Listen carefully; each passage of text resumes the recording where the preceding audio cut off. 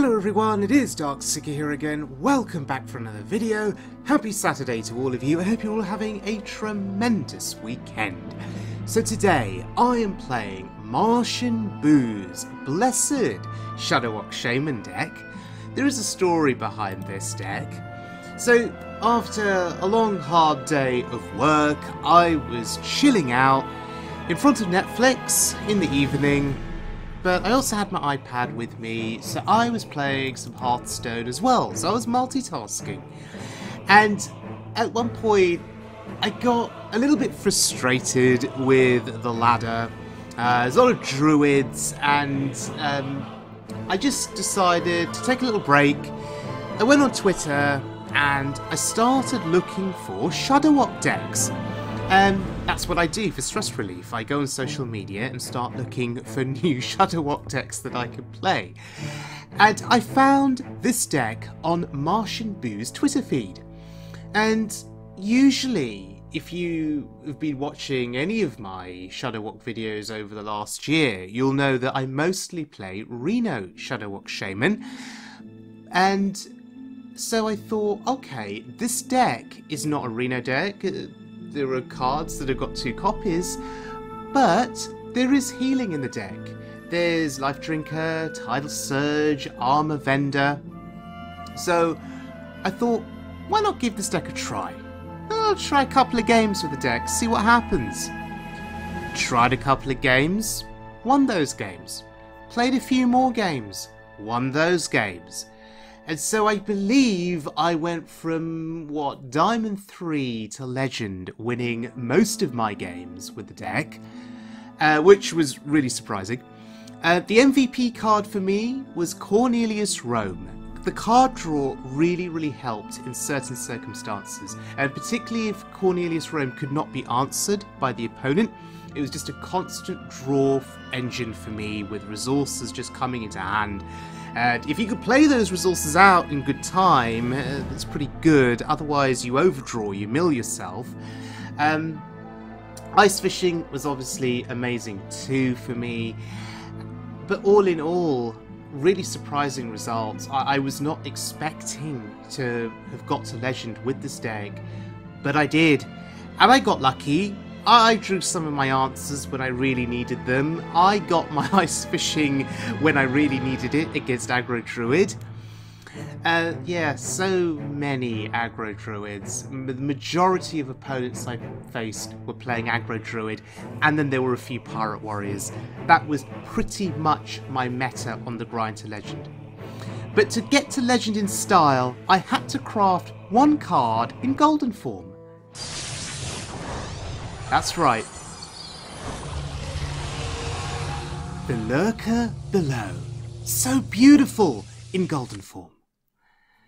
And then Golden Lurker Below. Beating up aggro druids. Look at that animation. So incredible. Yeah, that was dust well spent. No regrets there whatsoever. This is the game till Legend. Oh, my good friend there, Agrius, otherwise known as Dusty Scales, coming online. I believe he was my good luck charm in this game, even though he wasn't spectating.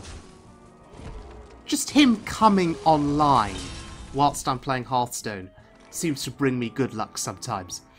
And it is a great thing to see that my opponent in the final game before Legend is not a pirate warrior, an odd hunter, or an even lock. No, it's an evolve shaman. I absolutely love that. Absolutely love that. So, we do have ice fishing in hand. The question is, when do we use it? I want the opponent to commit as much as possible to the board. This is a pretty big board. Okay, that's pretty nasty. I think we need to use ice fishing here. We need to draw a combo. We need to use our combo. Yeah, they know what's coming.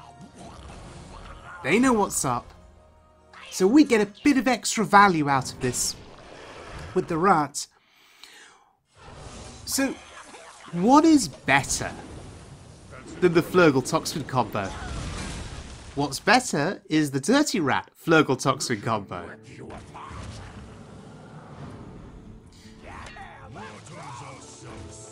So they're going to go for one last evolve here. Oh, okay. Pay attention, class. Oh, and they concede. That felt like it was a bit premature. But I'll take it.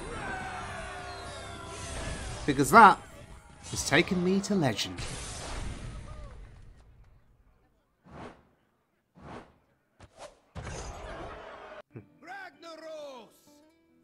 Okay, let's look at a couple of full games with this deck now. After I've got to legend. So, this Warlock, more than likely, is going to be EApvLAu. What am I looking for here? I'm looking for Flurgle and Toxfin combo. That's going to be key. The idea is to play Flurgle Toxfin at the right time to wipe out a board of big threats. The problem with EApvLAu, though, is that they can simply generate more threats or play more threats from hand.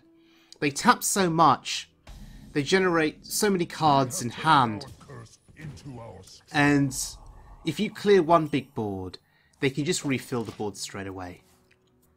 And then you're kind of screwed. So, I don't see this deck as being favoured against EApvLAu. But let's see how we fare here.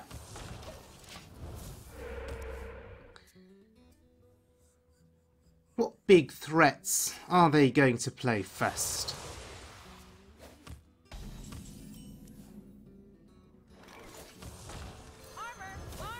As we play our one attack, no, now two attack Armor Vendor.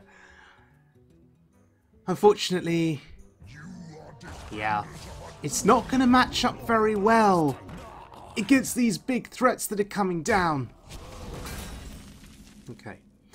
I'm going to do something interesting here. We're going to devolve this board. Oh. Well, that's bad for us. We've just devolved a 5-attack minion into a King Crush. However, we've taken some attack power off the board. There was 13 attack on that last board. There's only 11 on this board. I mean, it's not that much better, but I wanted to see what would happen. And now I realise that devolving a 10 cost minion is bad. It's very bad. So we could have played our Ice Fishing on that last turn. We could have played Flurgle Toxfin. But I just want to wait it out a bit. I want to see what else will get committed to this board. And then I'll consider Flurgle Toxfin.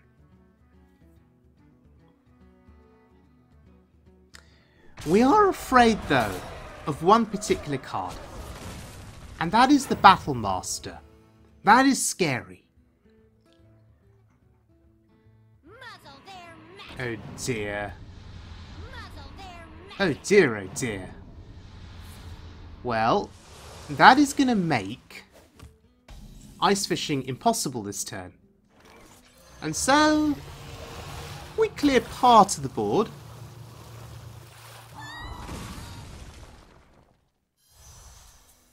Couldn't clear the full board with our combo, so we compromise with half the board. Yes, the golden EApvLAu. But unfortunately, as feared, Battle Master nearly killing us.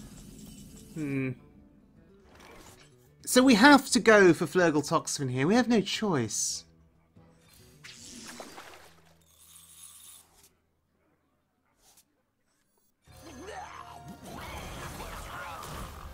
Alright, goodbye board.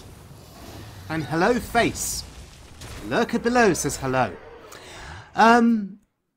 We're at 4 health. That is not good. But we have the board. And most importantly, Flurgle is still alive. Because now we can play Zola on the Toxfin, replay the Toxfin, clear the board, go face. Such a perfect specimen. This is beautiful. And I've remembered to target the Toxfin with the Toxfin. Okay, they need to clear most of my board here. But even if they do, I have Life Drinker and Macaw. So that's 6 damage that I've got available to me from hand, assuming I have space on the board to play those 2 cards. The question is, does EApvLAu run any kind of significant AoE or board clear? I forget. And I don't play EApvLAu.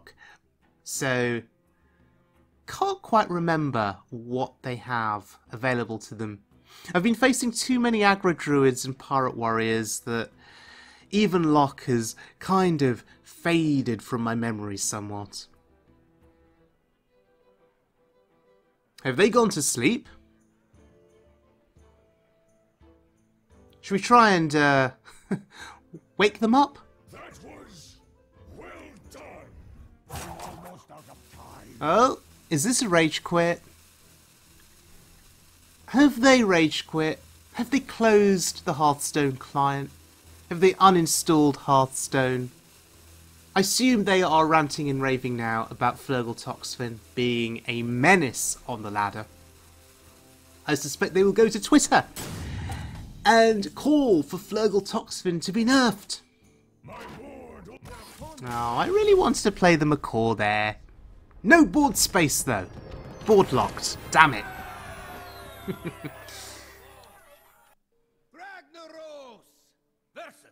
Alright. So this is the real test. Pirate Warrior. Now, on my grind to Legend, I faced a couple of Pirate Warriors and I was able to get Golokka Crawler value with the Brilliant Macaw. And those plays set me up beautifully at the start of the game and essentially won me the game in the long run. But there is no Golokka Crawler here and there is no Macaw. I do have Flurgle though, just no Toxfin to go with it, but let's see how we go.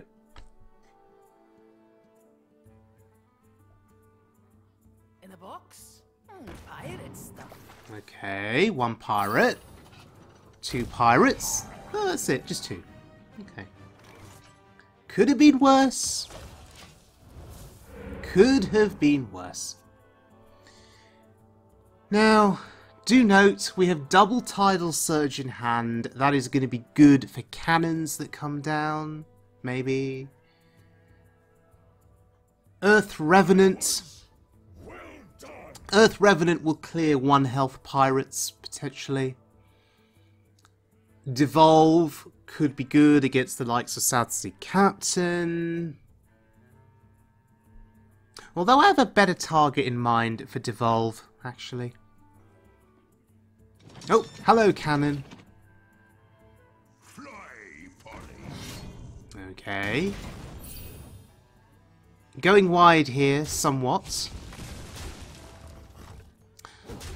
So, we're not going to devolve this board. We are going to Tidal Surge the cannon. Back to full health. Wonderful.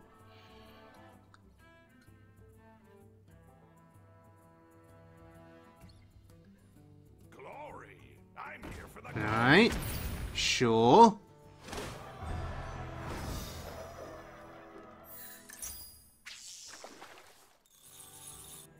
Oh, going even wider on the board. Oh wow, Risky Skipper. I'm curious about Risky Skipper. You see, the pirates are low health on that board, right? feels like a gamble playing a risky skipper. Because now, you know, I'm going to firstly kill off a couple of those pirates, and secondly lower the health of the other pirates. So now if they play a minion, their pirates die. So they've got to trade their pirates in to the 2/6. Or not? Huh? Shouldn't they have traded those pirates in first? How bizarre! And the Earth Revenant doesn't die. It's hilarious. Oh god, another risky skipper. Are you sure that's smart? Are you sure that that's wise? The last risky skipper didn't work out. Anyway, Rakara in hand. It's time for the rat. And there we go. Game over. This is what I saved the Devolve for. Ooh, a 2/6 Rumbling Elemental. I could do with one of those. See, my deck is full of Battlecry minions. I'd quite like a Rumbling Elemental in my deck. We're gonna need more gunpowder. But yes, we got lucky with the Dirty Rat. Unfortunately, there was no Macaw value with Golokka Crawler. But it turns out we didn't need it. A lucky Dirty Rat pulling Rakara, I believe has won us the game. Blade Storm, well that's unfortunate. And I guess this is the benefit of running 2 copies of cards. You're more likely to draw into them. Now that lurker below value was subpar. It was not optimal. But we'll take it. We killed 2 minions. Sometimes that is all you need. So our pirate warrior opponent with their last stand here. Their last gasp. Oh, hello. Who needs ice fishing? I mean, you can just draw your cards naturally. Goodbye, board. Hello, armor. Oh, and hello, ice fishing. And that should be it. Once again, disappointed. No Golokka Crawler value. But who needs crabs? You know, when you have rats. Alright, ladies and gentlemen, MartianBuu's blessed Shudderwock Shaman deck. 13,560 dust. This is not a Reno deck, and yet it has worked out incredibly well for me. Going from at least Diamond 3, I think it was, to Legend in one evening, winning most of my games, destroying aggro druids, beating pirate warriors. Yes, I got very lucky in those games against aggro druid. I drew my Flurgle Toxin combo super early, and that allowed me to win multiple times against the 2 pirate warriors, or 3 pirate warriors that I faced on the grind to Legend. Golokka Crawlers came in early for me. So yes, I got lucky. But hey, that's Hearthstone these days, right? If you're playing an off-meta deck, more than anything else, luck, I think, is what determines your success rate. If you're playing a tier 1 meta deck, you don't really need luck, because you're going to draw consistently a lot of the time, and you're going to win. But yes, with an off-meta deck like this, luck is sometimes the key component to victory, and I got very, very lucky on the grind to Legend. So if you're going to give this deck a try, just be aware it's an off-meta deck. It's not a tier 1 meta deck at all. If you already have the cards, try this deck out. Tell me what you think in the comments section below. I would be curious to hear your thoughts. Just want to focus quickly on Brilliant Macaw. So many great battle cries that you can replicate in this deck through the Macaw. Galocka Crawler against the Pirate Warriors. Dirty Rat if you're trying to pull questline rewards from the hand. Armor Vendor for a little bit of extra armor to help you survive. Life Drinker for a bit of extra healing and damage. Chain Gang, Barista, Lothar. Ooh, Grumble is in this deck. Isn't that interesting? In all of the games that I've played on the Grind to Legend and after Legend, I've not actually had an opportunity to play Grumble. Isn't that fascinating? But yeah, Grumble's in this deck. Oh, and by the way, the Shudderwock is also in this deck. And that's true. In the absolute majority of the games that I played, I did not even get a chance to play the Shudderwock. Who needs the Shudderwock when you've got Flurgle Toxfin, Galocka Crawlers, yeah, and Cornelius Roame? You didn't really see Cornelius Roame do anything in this video, but I can say, hand on heart, on the Grind to Legend, Cornelius Roame was an absolute legend. Just drawing me board clears, drawing me healing, drawing me everything that I needed to seal out the games. In particular, drawing me Flurgle Toxfin on a few occasions. Anyway, thank you very much for joining me, everyone. I hope you enjoyed the video. I will see you all again very soon for more Wild Mode fun, but until next time, please stay safe, please look after yourselves, and as always, please be good to one another.